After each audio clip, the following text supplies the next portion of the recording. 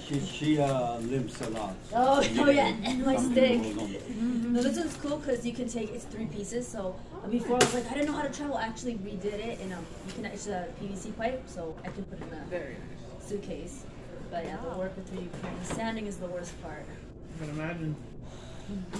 Well, it looks better than some of the other stuff I'm seeing people do on TikTok.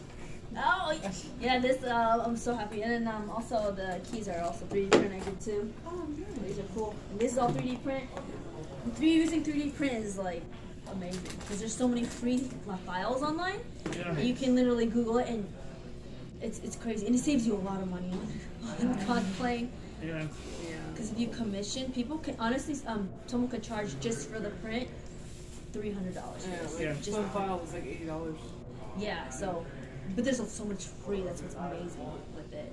And then there's a new one, resin print. It's more expensive, but I'm still. It's more messier. Honestly, I stick to the 3D print. It's just more.